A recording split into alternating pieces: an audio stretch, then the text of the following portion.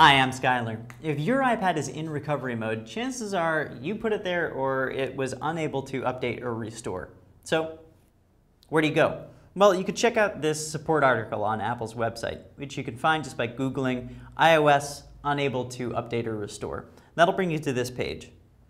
This explains how to place your device in recovery mode so that when you plug it into iTunes, it's able to be recovered. But what if you're in recovery and you want out? It's really simple. Hold down the home button and the on-off button together for 10 seconds. It doesn't look like anything is happening at first, but soon you'll see it flicker and the Apple logo will appear and reboot as normal. That's if it can. Thanks for watching. I'm Skylar.